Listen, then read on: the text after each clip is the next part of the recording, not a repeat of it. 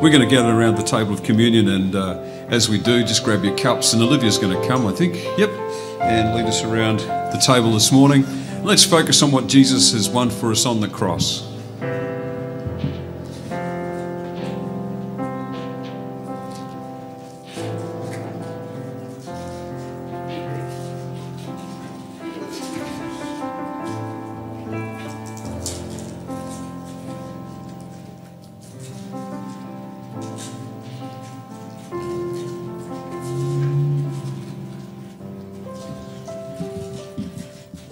Morning, everyone. Everyone managed to get their little puzzles open today. I've got I was just going to read one poem, but I really feel like I want to read both. They're not too long. They're by a young girl that lives in Queensland, and their family, extended family, were very close to my parents when they lived in New South Wales. And they both speak of God's forgiveness to us and sacrifice on the cross. The first poem is called People. 7.7 billion people, 7.7 little kingdoms, each beating heart its own story, its own family photographs, its own fancies.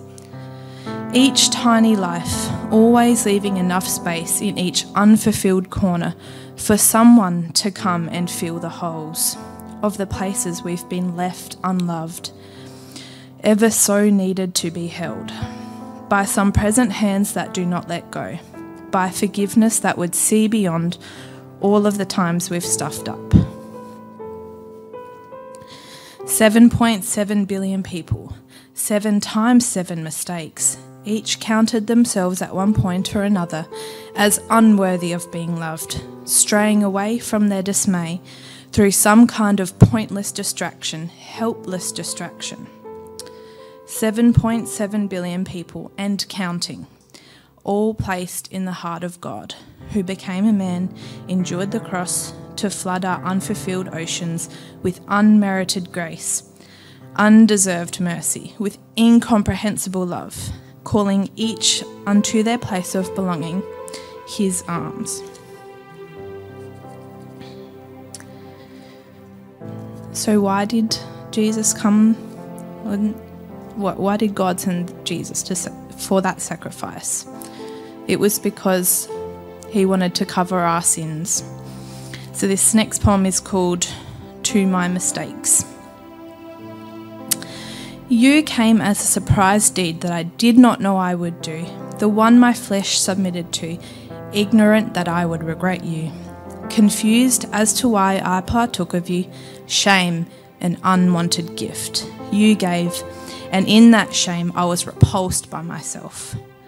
Then upon me a great love came, whose arms I did not know how to come to, whose arms, knowing what I did, still came to me. Forgiveness. Is this what forgiveness is? You loved all of the shame out of me, like fluid it poured out of me. This love makes no sense. No sense I can make of this. I am just a small, undeserving child in the hands of a kind Saviour, Jesus. So, in Romans chapter 5, verse 6 to 9, it says, when we were utterly helpless, Christ came just at the right time and died for us sinners. Now, most people would not be willing to die for an upright person, but God showed his great love for us by sending Christ to die for us while we were still sinners. And since we have been made right in God's sight by the blood of Christ, he will certainly save us from God's condemnation. So if you'd like to stand, you can take the symbols. And we'll just have a quiet moment to reflect on those words. And you can take the elements and take them at your own time.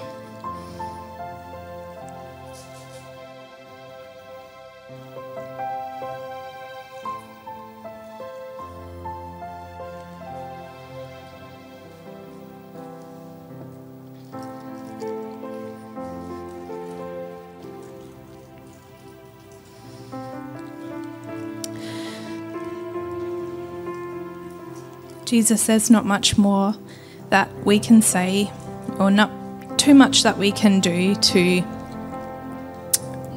show you our gratitude for being able to find you.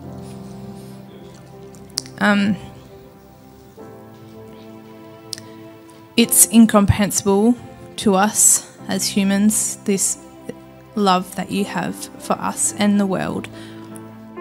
But we thank you so much for being able to be in relationship with you. Amen.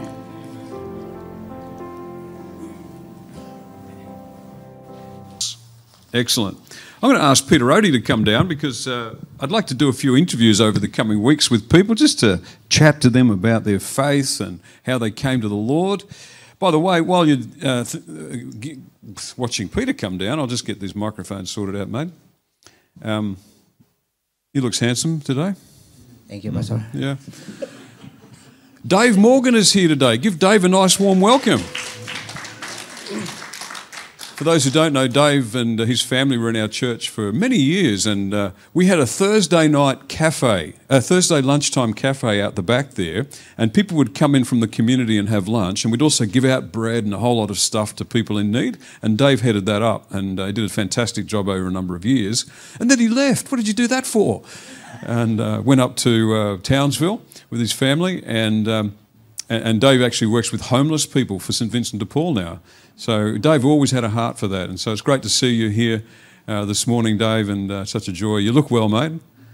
You actually don't look like you've aged, to be honest. You look, seriously, you look the same.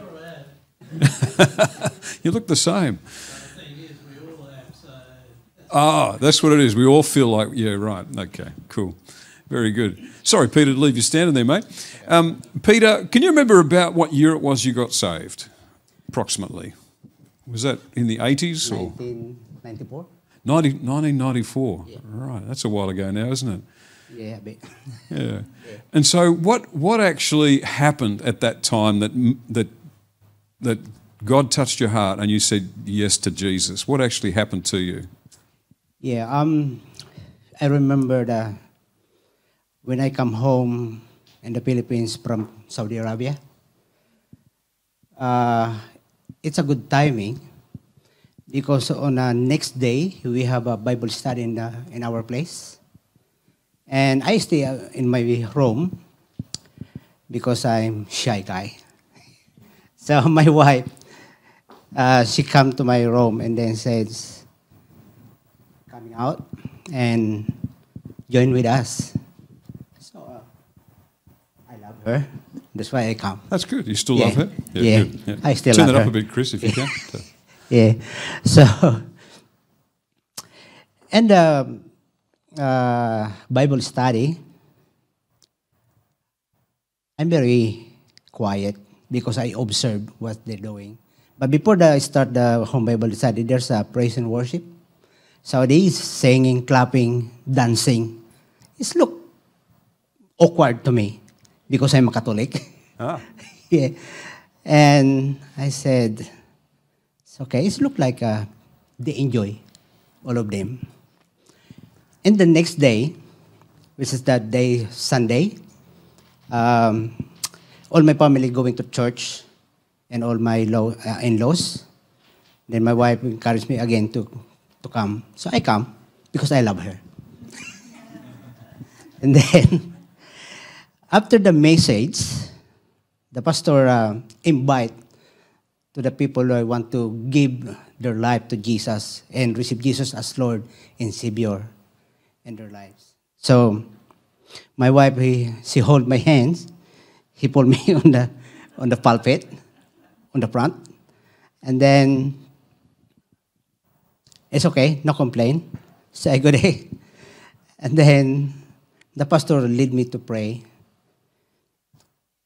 In the middle of the prayer, when I speak that follow to the pastor, that I surrender my life, and I open my heart to him, that I accept him, I feel something.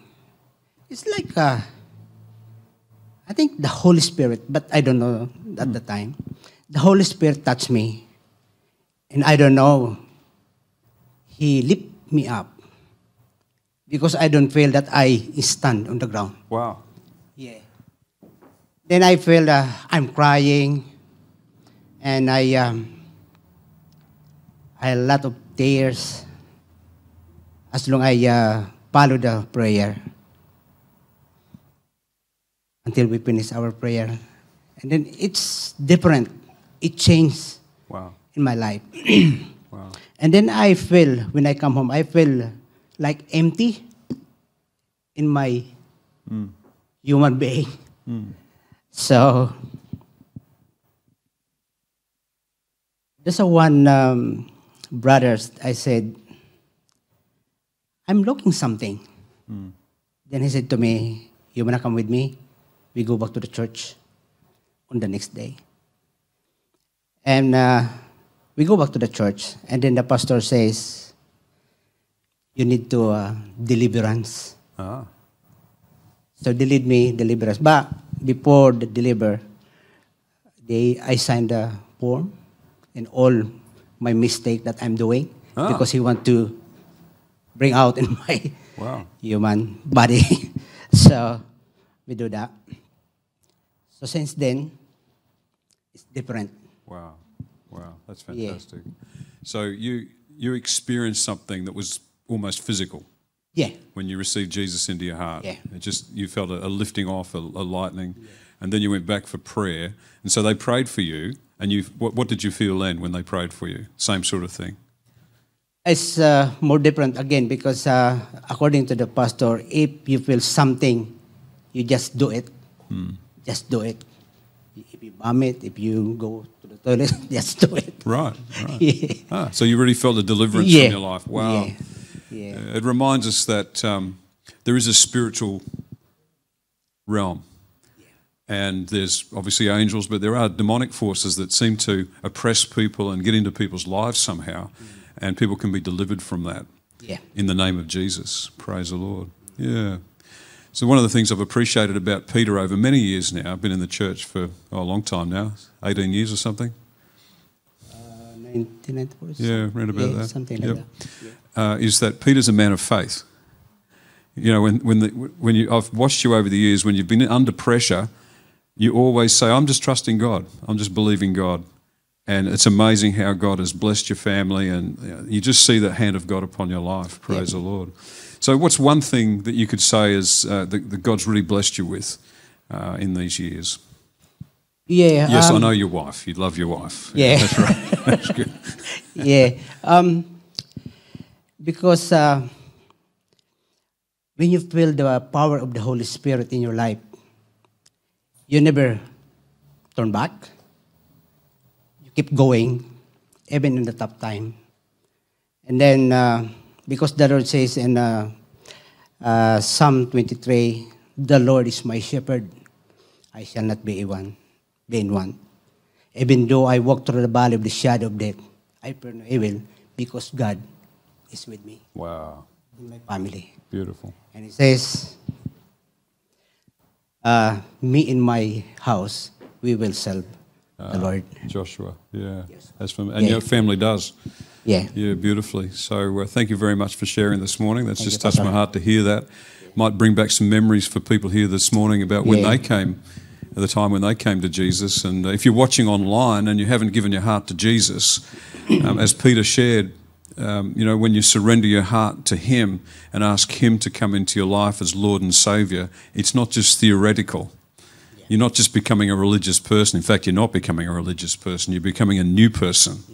And the power of God comes into your life. So we're going to pray for people right now. And if there's anybody here that wants to renew their faith, or if you want to give your heart to the Lord for the first time watching online, we're just going to pray a prayer and just pray for you.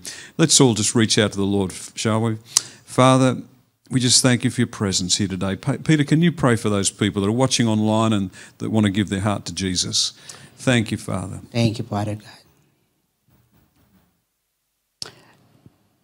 I pray all the people watching on this service we have this morning, if you follow in my prayer, Lord Jesus,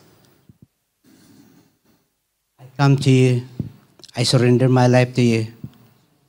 I open my heart to you. I invite you to come in my life. I accept you as Lord and Savior of my life. And Lord, I pray that you make me want to be in my life. In Jesus' name, amen. Amen. Praise God. Well, the Bible tells me, the Word of God says that if you ask Jesus into your heart, you become a new person in Christ. You become born again. You were born naturally and now you're reborn spiritually. And I encourage you, if you're watching, get involved with a local church that exalts Jesus, preaches the Word of God, and that will come around and help you with your faith. If you live in our area, please come and check us out, because we've got a great local church family here that will do everything they can to support you in your faith. Praise God. Well, God's good, and thank you very much for sharing today. We really appreciate that, and give Peter a clap as he goes back to his seat.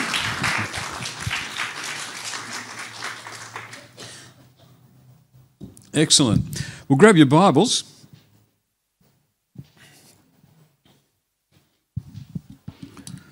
We're going to come around the Word. I don't know whether I'm hot or cold today. That's autumn though, isn't it? And come with me in your Bible, please, to Psalm 16 and verse 11. Psalm 16 and verse 11.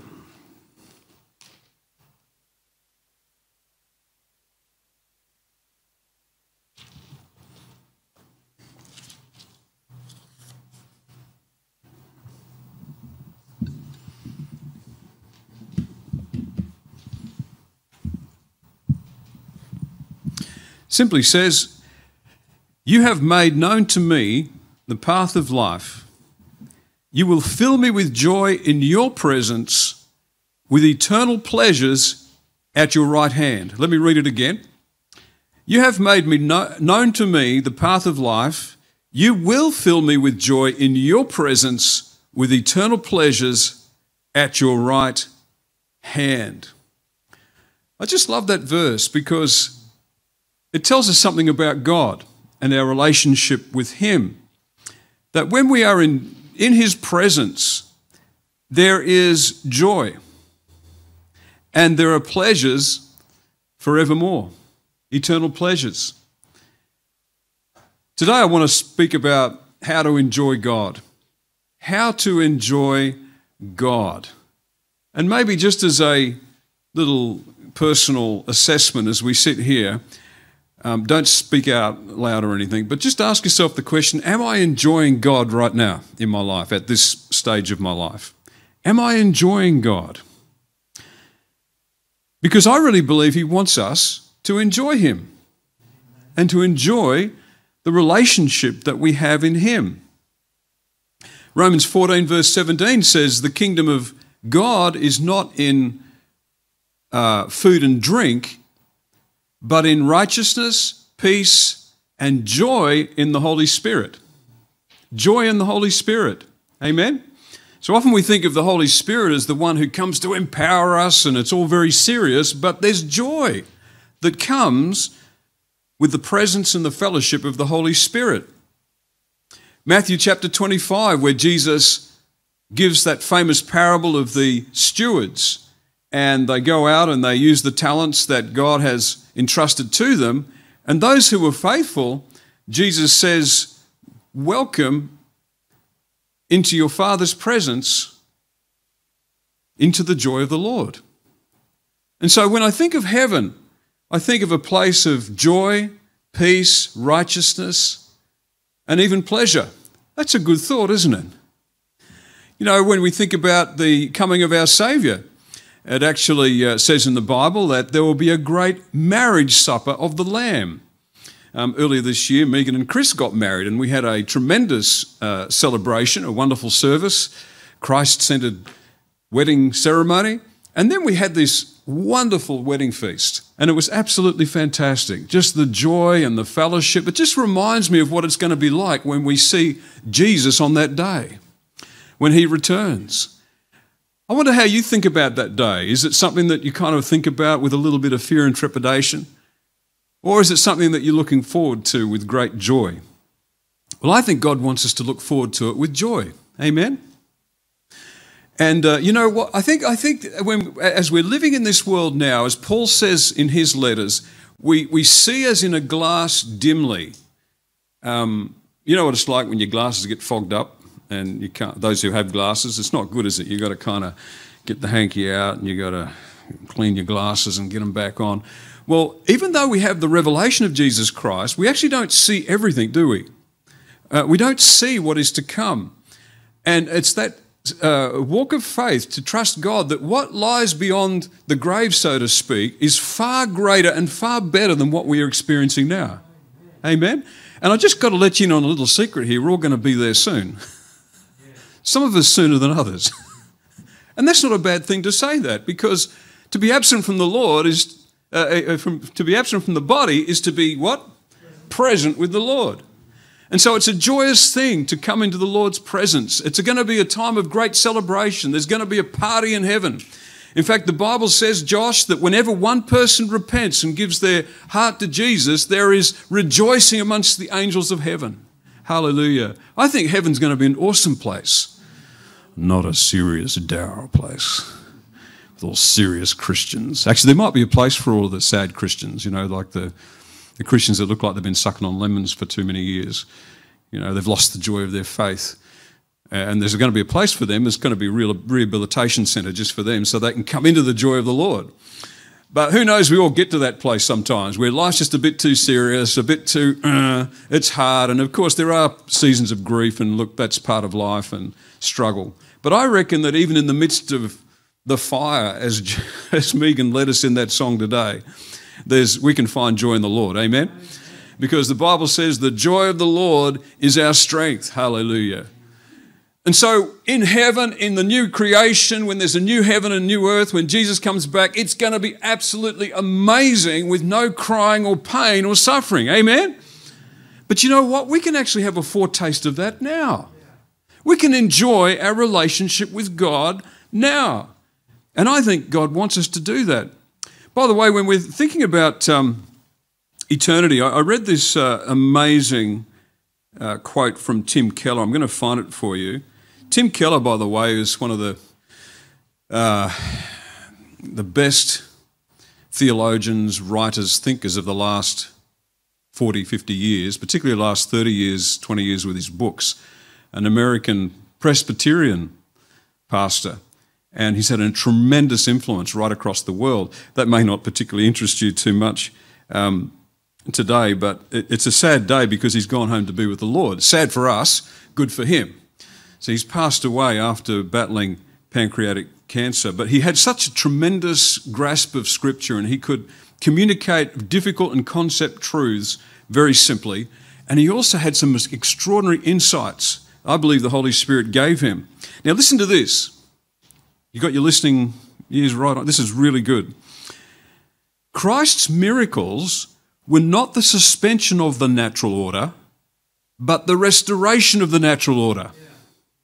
See, when we look at Christ's miracles, we think, well, that's supernatural, that's not the way it should be. No, that is the way it should be.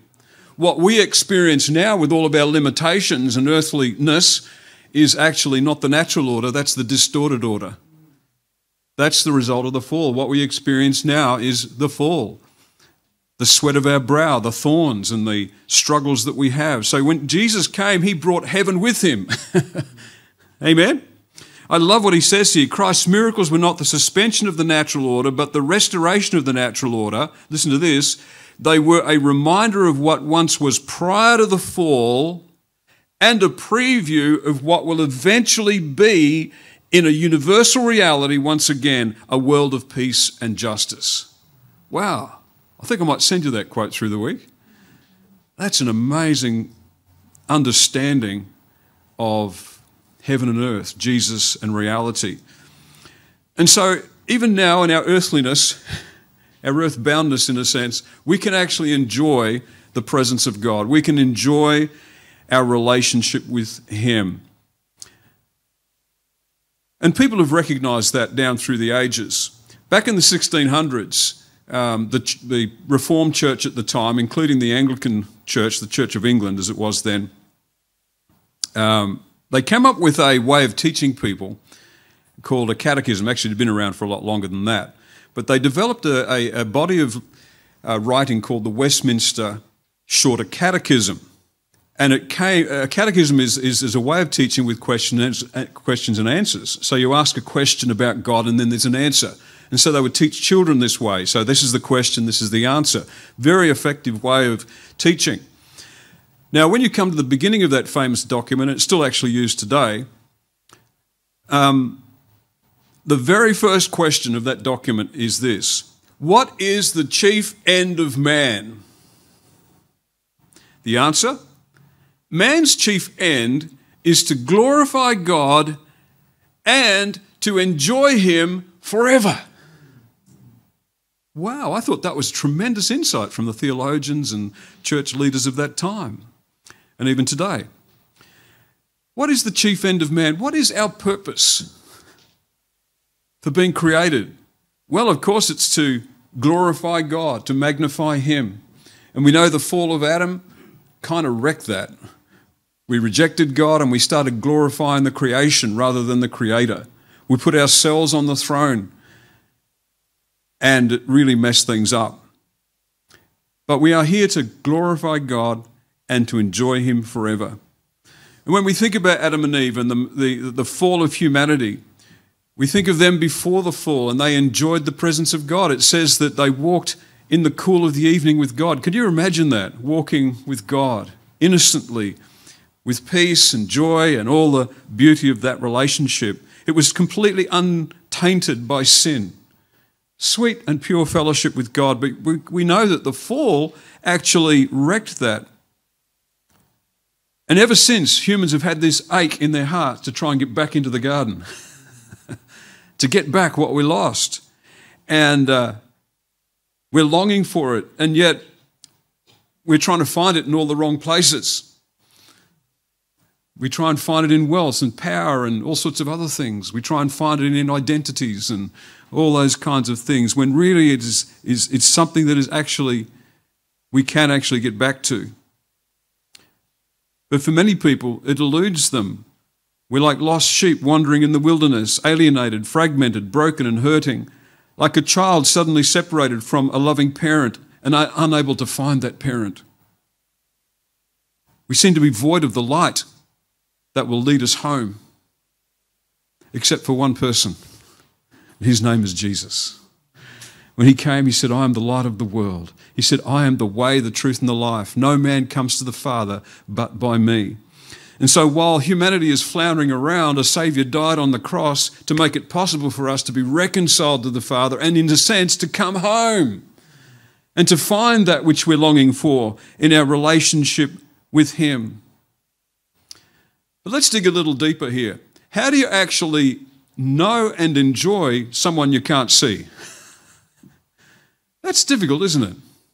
You can't touch this transcendent God who, the theologians use these fancy words, omnipresent. In other words, He's everywhere, and yet He can be present in one location. He's omniscient. In other words, He's all-knowing. He's omnipotent. He's all-powerful, and He's infinite. How do you get to know a God like that? He's transcendent. Well, of course, when we see Jesus, we see that He is knowable, that He is perceivable, that He is graspable. And even though we're not with Him in person in that physical sense, we can actually know Him now. And that is the immanence of God, the God who is with us. When they heralded the coming of the Saviour, they cried out, Emmanuel, God with us. And what an awesome thing that God would come to dwell with us. And through faith and trust in Him, we can enjoy our relationship with God once again. Hallelujah. And so here's a few thoughts that will help us, I believe, to enjoy God. Firstly, accept and celebrate who you are in Christ. Turn to the person next to you and say, you are in Christ. You are in Christ. You're a child of God, Jack. Romans chapter 1, I think it's about verse 17, says, to those who received Him and believed on His name, He gave the right to become the children of God. Amen? We are children of God. Hallelujah. Loved by our Heavenly Father. Now, as you know, I've got 4 children. They're my children, our children, Joy's and my children. And you know, nothing can change that. They just are my children. They can say to them, no, you're not, but we can say, yes, here's the birth certificate. They're our children. They even look like me. We've got Joy's good looks, though, of course. Now, what happens if my children misbehave? Does that make them not my children? No. They're always my children. And I love them, irrespective of where they go and what they do. And we need to understand this about our relationship with God, because if we don't get this, we'll think that our performance is related to how God views us as his children. We might think that somehow that can be cut off because of our behaviour or our performance. That is actually not true. Now, what I'm talking about now is our union with God, okay? Our union with him. Jesus died on the cross. He did it for us. We can do nothing to earn it. He did it for us. This is our union with God, and nothing can take it away. Nothing can take it away. Secondly, know that God is present with you and in you by his Spirit. And I really enjoyed Peter's testimony this morning about God's presence with him. Even though I walk through the valley of the shadow of death, I will fear no evil, for you are with me. Hallelujah. And I think we need to remind ourselves of that constantly, that God is with us and he's not going away. Isn't that good news? Because I am his child. Amen? I am his child. Not my performance, we'll come to that a little bit more in a moment, but because I am his child. And so he comes to be with us in person.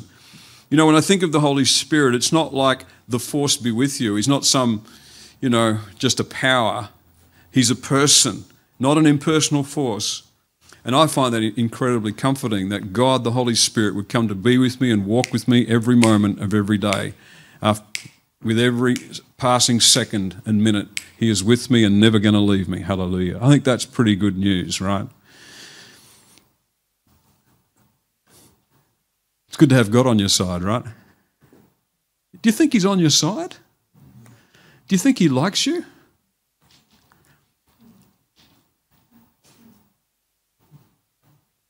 He really does. You might not like you. Others might not like you. Don't worry about what they say. You got to remember that he likes you. He thinks you're okay. If he didn't, he wouldn't have sent his son to die for you. That doesn't mean he approves of bad behaviour.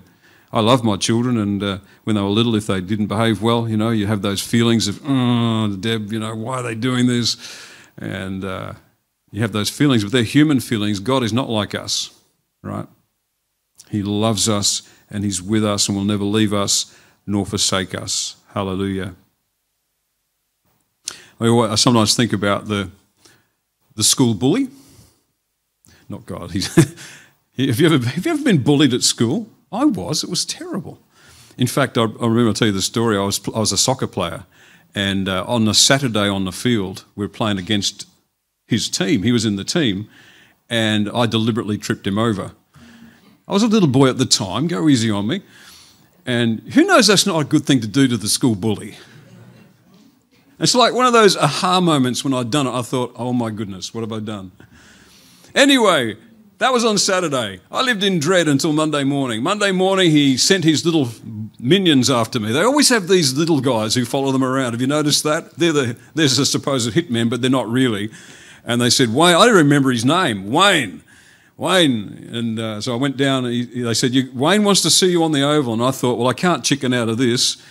I've got to show up. You know what it's like? Boys don't chicken out. So I showed up, and he had some words with me, and before I knew it, he'd hit me in the stomach and the breadbasket, and you know what that's like. It just sends you to the ground. And that was it. Yeah, I didn't trip him over the next week. But what if I had God with me?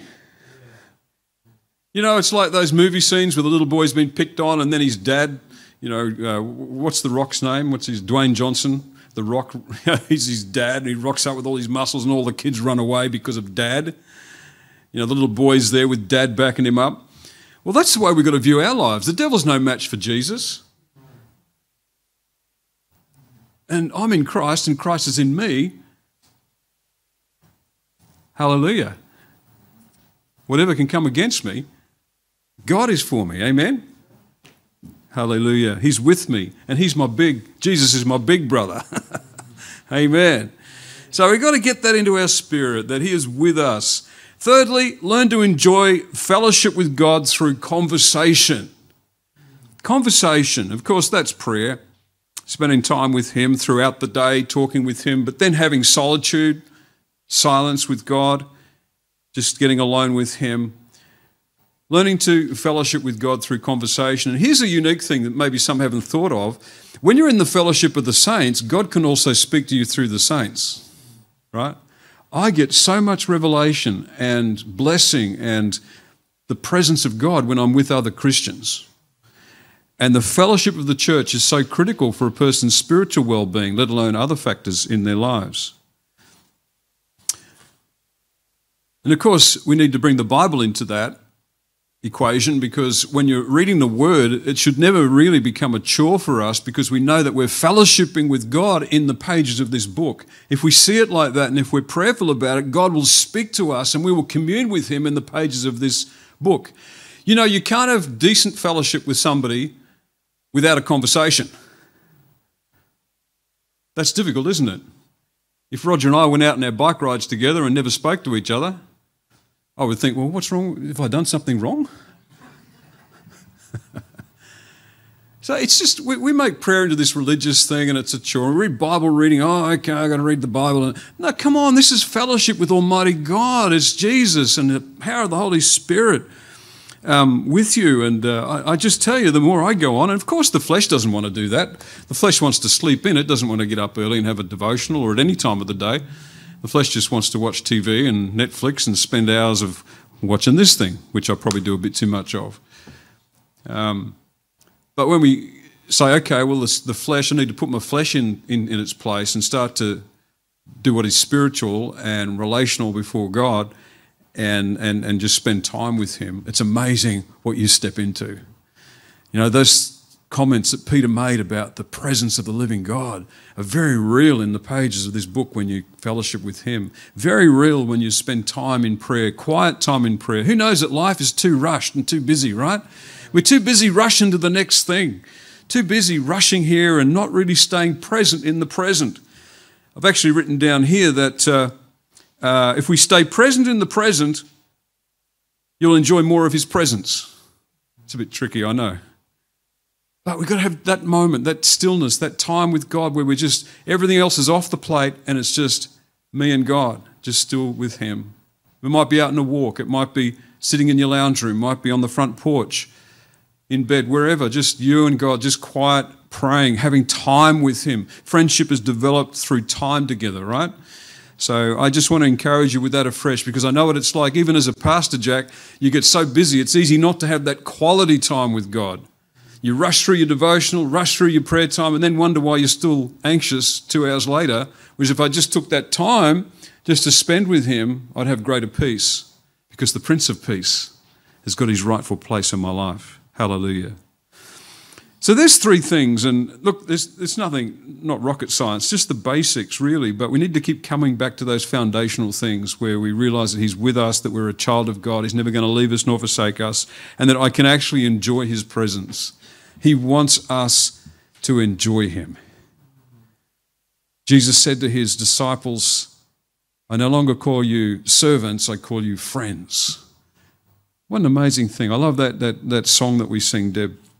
I'm a friend of God. It's one of my favourite all-time songs. I am a friend of God. I am a friend of God. I am a friend of God. He calls me friend. And He's our friend. He wants to be a friend to us. Yes, Almighty God. Yes, King of Kings and Lord of Lords. Yes, the one we bow down to and worship, but also a friend. Hallelujah. He's a monarch who wants to be our friend. How good is that? Hallelujah. So I just want to sow those thoughts into your thinking this week, and hopefully you can have a think this week about how you can enjoy your relationship with God. Here's a few other little things as we close. Stop striving to get God to accept you. He already does in Christ. Amen? This is not based on your performance, but it is your birthright as a child of God. Yeah? There's lots of things I could read here. Don't make your work or ministry your relationship with God. That's a big thing for me as a pastor, because it's so closely and intimately tied. I am not my work. I have a relationship with God, Roger Fitton, apart from my ministry. If my ministry's not there, I still have a relationship with God. That means I still have life in Him. Amen? Now, I'm not saying that is important, your work. It's not important, your ministry and your work. Very important. But it's not my relationship with God. Jesus' relationship with the Father is not based on His work, but on His sonship. Jesus came and did a great work. That's not the basis of His relationship with God. How are you finding this? You okay with all this morning? Yeah. Jesus served the Father not because God is a taskmaster, but because Jesus loves the Father and vice versa. Just read the Gospel of John, you kind of get that. Jesus wants us to enter into the love of the Father just like He has. It's the outflow of love and not the basis of it. In other words, His work. So this means for me, if I succeed or seem to fail, it does not change a bit my standing before God. And so I aim to enjoy God apart from my work, my ministry, and my doings. You know, you're a human being, not a human doing. Doing's important. It's the outflow, but we're human beings first. I'm a child of God first and foremost. Here's something else. You ready for this? Understand that sin hinders fellowship and communion with God, but it does not change your standing or your union with Him. Repent of your sin and run to the Father. Don't run away from Him because He hasn't moved. The more you appreciate God's love for you in Christ, the less you'll want to sin. You'll want to love Him back. Praise God. Enjoying God also comes through thankfulness to Him, appreciating Him for who He is. So if we only see our relationship with God in transactional terms, in other words, there's a transaction happening. If I pray God will do something, that's not the basis of our relationship. That's one of the fruit of it. But we see our relationship based on our communion with Him and what Jesus has won for us on the cross. So thankfulness, and I think thankfulness helps us to appreciate who He is and helps us to love Him back. And this is one of the beautiful things that I think is so wonderful about being reunited with the Father through Jesus, is that we can love God back. Don't make it a one-way thing. And God's just my, He's just going to meet my needs, do everything I want, make me comfortable, help me through. No, what about loving Him back? Loving Him. Express that love to Him in word and deed to Him, and by honouring Him through obedience. And here's one final little thought. Practice being still at any given moment and thank God for His presence right now. Be still. Let's pray. Father, we thank You that our relationship with You is not some dry religious thing. It's not a burden. You're not a taskmaster just wanting us to do stuff for You. Lord, You're a loving Heavenly Father, and You showed us the extent of Your love by sending Your Son, and Jesus Himself willingly went to the cross to show God's love towards us. And Father, we just thank You that this week, as we go out into this week, we don't have to be striving and stressing about our relationship with You. We don't have to be striving and stressing about life because You're with us and we're Your children. We're heirs of God and co-heirs with Christ. All the blessings of Christ are ours. And Father, we can go into this week knowing that we can walk with You in a relaxed way and enjoy Your presence and enjoy Your company. Father, help us to enjoy our time in the Word and in prayer, that it wouldn't be a chore but just a blessing. And Lord, I just thank You for helping each one of us to learn more and more what it is to enjoy You, because we know the writers of that catechism were right, that the chief end of man is to glorify God and to enjoy Him forever. So Father, we enter into the joy of the Lord right now in Jesus' name. We enter into that and we receive it by faith. In the mighty name of Jesus we pray. Amen. Praise God. Well, go out and enjoy God this week. He wants to enjoy you too. Amen. Let's stand to our feet, shall we? And we're going to ask Megan to come back and lead us in a song, maybe the first one, Megs.